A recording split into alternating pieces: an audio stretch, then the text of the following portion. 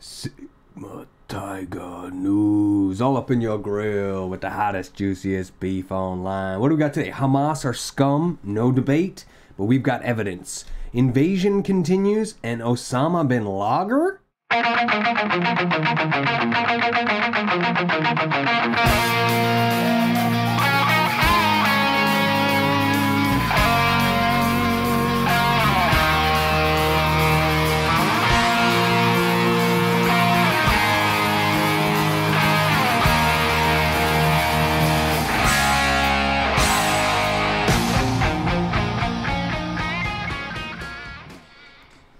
You're here with the Big Sig Tig. What do we got today? Let's find out. Ooh, sickening new video shows Hamas line up female Israeli soldiers on October 7th.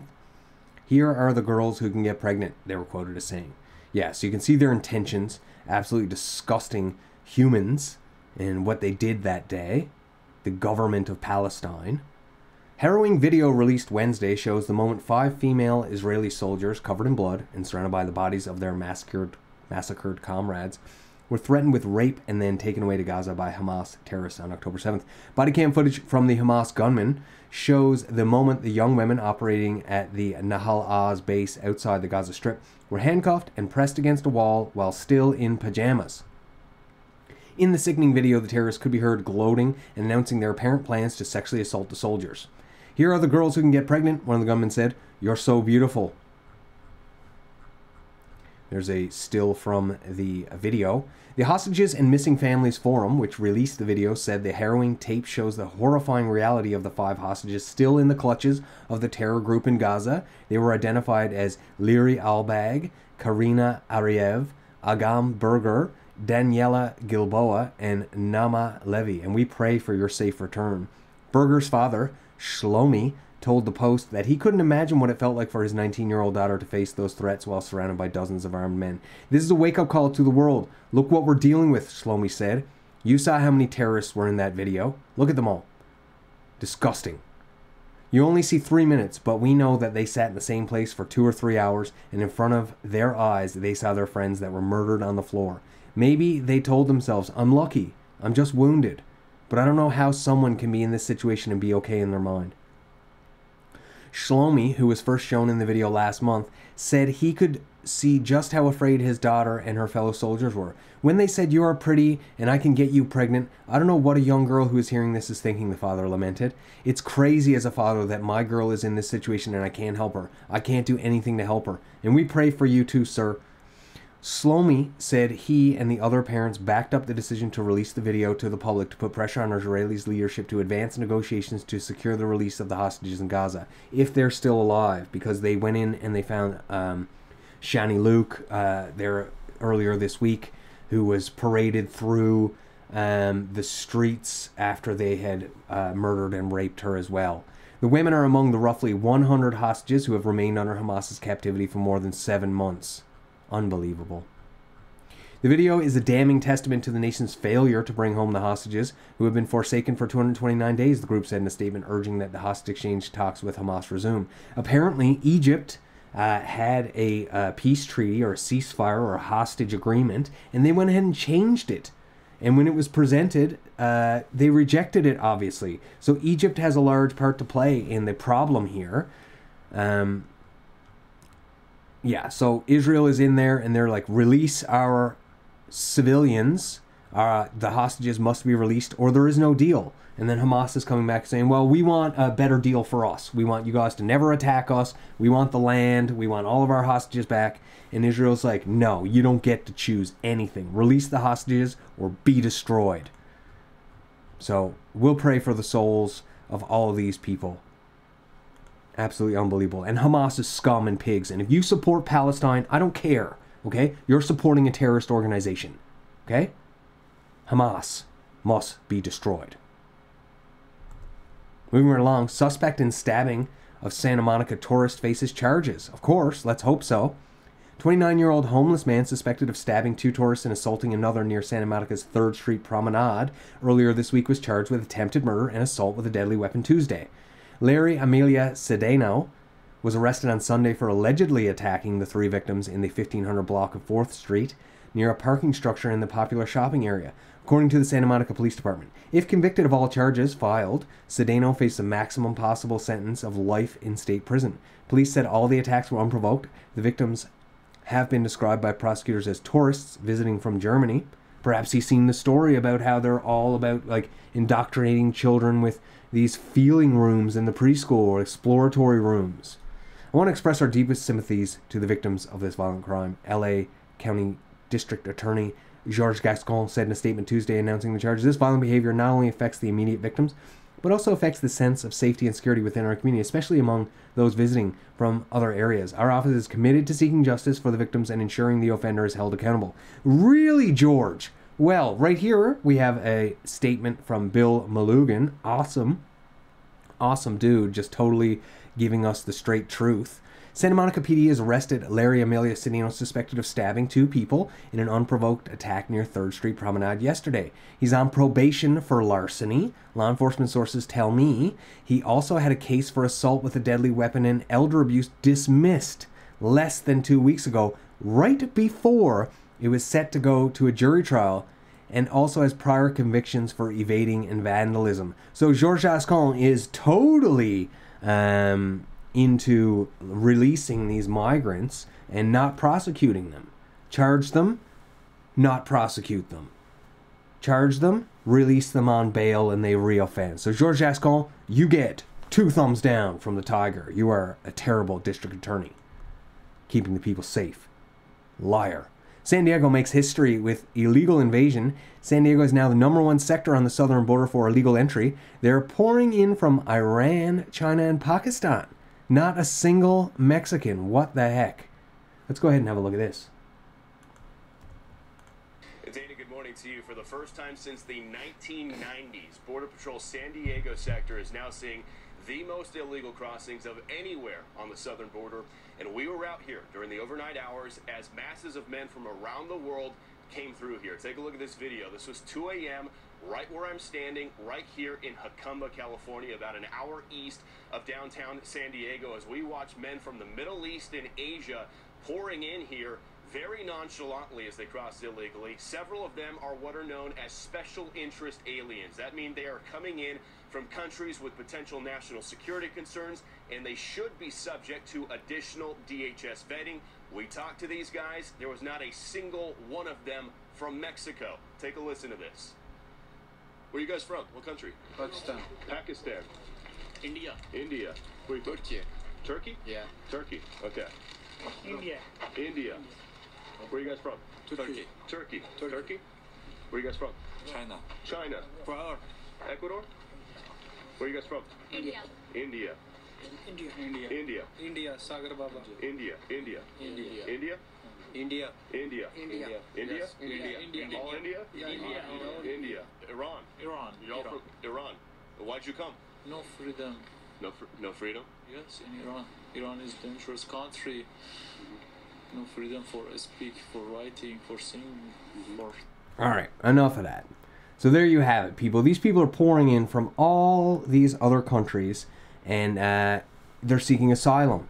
Well, guess what? You can't fly your plane into Mexico or Ecuador or something like that and walk all the way up into America and expect to be accepted. But this is exactly what's happening, because Mayorkas' border is completely wide open to anybody. Like, you could fly from any country and just walk through and be like, where are you from? Just be like, whatever. Just lie. Make sure you have no papers. And then boom, you're in. So it's the same video there. Moving right along. UK PM Rishi Sunak announces snap July 4th election. Yee, good idea? I don't know. He said on Wednesday that the next UK general election would be held on July 4th, 2024. He asked His Majesty the King to dissolve Parliament accordingly. The snap decision is a sign of Sunak's concern that the Conservative Party, slated to lose big, will struggle even further if the election is held during the cold winter. So yeah, the Conservatives have governed as a center-left party for almost 15 years, presiding over mass migration, inflation, record spending, hate speech laws, and more. Are you sure these guys are conservative? They sound pretty liberal to me. In recent months, they have attempted to pivot in order to minimize their losses to right-leaning parties such as Nigel Farage's Reform UK.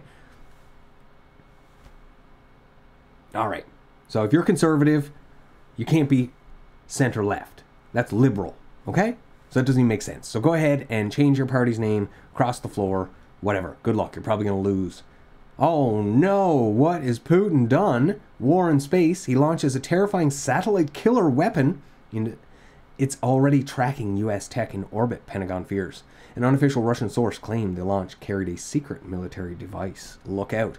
Raging Vladimir Putin has launched a terrifying weapon system into space capable of killing other satellites. Killing, yeah, because they're organic. They're organisms. They can die. So this is clearly fluffed up hard.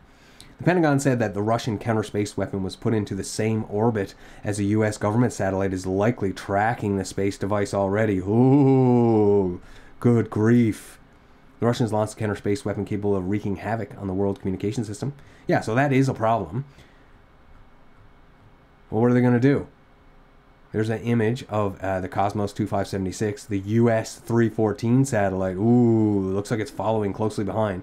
The Russian space object believed to be the Cosmos 2576 was launched on May 16th on a Soyuz 2.1B carrier rocket from Russia's Plesetsk Cosmodrome, some 497 miles north of Moscow. It is now in the same orbit as the American spy satellite US-314, operated by the U.S. National Reconnaissance Office. An unofficial Russian source claimed that the launch carried a secret military device. While it was previously reported as a Russian space satellite, the U.S. has now warned it could be a counter-space weapon capable of attacking other such tech. Look out! Oh my God! It was deployed in the same orbit as a U.S. government satellite, and assessments further indicate characteristics resembling previously deployed counter-space payloads from 2019-2022. So it's probably going to try to infiltrate the American satellite, maybe overtake it, and if they can't do that, maybe they'll just destroy it and shoot it down. Is it cause for war? Maybe. We'll see. We'll follow closely on that development. Biden admin openly hammering Israel's military strategy in Gaza. A parade of top officials have ratcheted up their criticism of Israel, signaling deep frustration with the country's anti-Hamas campaign. Well, yeah, apparently they went into a UN zone and bombed a school that was apparently used by Hamas. And then after they did that, they entered in the IDF, and they ended up killing a doctor, a child, and 2 civilians. And everyone's like, oh, okay, time to shut this down now. Well, guess what? We did a story earlier about the Hamas pigs and what they're doing to the captive women, raping them. They're disgusting, like non-humans. They're subhuman. Hamas is subhuman. Boom. There it is. So, top officials are publicly calling Israel's strategy in Gaza self-defeating and likely to open the door to Hamas's return. Level of criticism in the Middle East. Ally not seen since the war began in October. The officials say Israel's government has failed to hold parts of Gaza after clearing them, has turned the civilian population and the rest of the world against it, with widespread bombing and inadequate humanitarian aid, and enabled Hamas to recruit more fighters. For months, kept any criticism private, quietly pushing Israel to shift how it retaliates against Hamas for the October 7th attack that started the war. But the frustration of watching Israel refuse to change course has increasingly spilled into the open, each broadside a crowbar, widening the rift between Washington and Jerusalem. Yeah, but they're sending him another $1 billion in weapons. No worries. All right, and maybe this is the problem. You know what I mean? Nearly 70% of Gaza aid from U.S.-built piers stolen. So maybe the U.S. Should probably guard their assets a little bit better, as the Hamas-controlled government has gone in and ransacked all the humanitarian aid. So it doesn't sound like it's Israel's fault at all. Close to 3/4 of humanitarian aid transported from the new $320 million floating pier built by the U.S. military off the Gaza coast was stolen on Saturday en route to a UN warehouse, Reuters reported on Tuesday. 11 trucks were cleaned out by Palestinians on the journey to the World Food Program warehouse in Deir el-Bahala, and in the Central Strip, with only 5 truckloads making it to the destination. They've not seen trucks for a while, UN official told Reuters. They just basically mounted on the trucks and helped themselves to some of the food parcels, or all of them, 75%. According to the United Nations, no aid was delivered to the warehouse from the U.S. military pier on Sunday and Monday. The United Nations said that 10 truckloads of food aid from the pier arrived at the warehouse on Friday. Its first day of operations, it was transported by UN contractors. Why don't they have these contractors militarized and have weapons? And if anyone approaches, blare the alarm and be like, if you get within 10 feet, we will attack. We will fire upon you. Please turn around. Back it up. Like, you know, it sounds like it's orchestrated. According to Israel estimates, Hamas has been stealing up to 60% of the aid entering the Gaza Strip, and a Channel 12 report last week revealed that the terrorist organization had made at least $500 million in profit off humanitarian aid since the start of the war in October 7th. So, is it Israel? Is it America? Whose problem is this? All right, what's going on here? Armed robberies were staged so victims could apply for immigration visas. Yeah, we covered a story similar to this in the past, and basically it was at a gas station, and someone was like, yeah, let's set up this robbery, and it was a fake robbery, and a citizen was there, had a gun, and shot the guy in the head. Have you with us? I'm Joe Donlin. And I'm Marie Saavedra. More than a dozen terrifying robberies across Chicago and the suburbs were all staged, according to federal prosecutors, who handed down charges today against 6 men who they say faked those robberies in a scheme, all to obtain special immigration visas that were reserved for crime victims. CBS 2 investigator Megan Hickey joins us live from Bucktown, the scene of one of those staged crimes. Megan? Right, Joe and Marie, an employee was shot during a robbery here in July, and it's not clear exactly who was in on these staged robberies, but the feds say it was all part of a greater conspiracy to get these special visas. Back in July, the owner of this Bucktown liquor store told us he was stunned by the dramatic robbery that left his clerk with a gunshot wound. The surveillance video showed 2 masked men in all black walk in. The clerk and other customers handed over their wallets and belongings. Then one suspect fired a shot, injuring a 26-year-old employee. In January of 2023, police in Lake Villa said this suspect did the same thing in a liquor store there. But according to this newly filed federal indictment, both incidents and about a dozen others were staged in order for the victims to be able to obtain a special type of visa available to crime victims. Here's how the scheme worked, according to the feds. 6 people are charged with organizing and participating in staged armed robberies. These would take place at restaurants, coffee shops, liquor stores, and gas stations across Chicago and the suburbs. They went from as far south as South Holland, north as Lake Villa, and as west as St. Charles, just to name a few. This scheme knew no borders, with 2 of the supposed fake crimes taking place in Tennessee and Louisiana as well. They've undergone something pretty serious. Xavier Borjas is an immigration attorney who helps victims of crimes obtain U visas, which can help encourage victims to report crimes without fear of being deported. He says these cases are not what it's meant for. It's Yeah, obviously not what it's meant for. So we got scumbag migrants who are coming from all over the world seeking asylum in a country that's nowhere near theirs. It's not Ecuadorians and El Salvadorians and Venezuelans. Of course, they're coming up, but not anymore. They're already here. Now we got Chinese, Iranians, Turkish. Come on, people. Shut this down. Close the border. This is going to cost the American country. It's everything. It's over. All right, so what's going on? What's next? Boom. Osama bin Lager beer sells out after going viral. Have a look at this. Interesting. 4.5%. A beer named after Osama bin Laden has sold out after going viral on social media. Staff at Mitchell Brewing Company had to unplug phones and close their websites temporarily because of demand for Osama bin Lager. The company of Billinghay, Lincolnshire, also brews Kim Jong Ale and Putin Porter. They're all tongue-in-cheek names, a nicer outlook on some horrible dictators, co-owner Luke Mitchell said. Millions of people have seen a picture of the beer, named after the former Al-Qaeda leader who died in 2011, posted on social media. Husband and wife Luke and Catherine Mitchell run the brewery in a pub. We've woken up the last couple of mornings with thousands and thousands and thousands of notifications, Mr. Mitchell said. It's been crazy, Mrs. Mitchell added. The phone just hasn't stopped for the last 48 hours. And here's an image of the Winston Churchill Pale and the Kim Jong Ale. Everyone laughs when they see the names at the bar. As far as I'm aware, no one's been offended, but I'm sure there's someone out there. Yeah, I'm 100% sure that a white liberal lady is going to show up and be very offended. Her name is likely Karen. I think there's always a risk of somebody being offended. Yeah, absolutely. There's always a risk of offense these days. All right, people, there you have it. That's your news for the day. Sigma Tiger all up in your grill. 10,000 likes. The mask is coming off. We're at about 2,000. Let's get this summer rocking. Let's get these likes crocking. Anyway, Sigma Tiger signing out.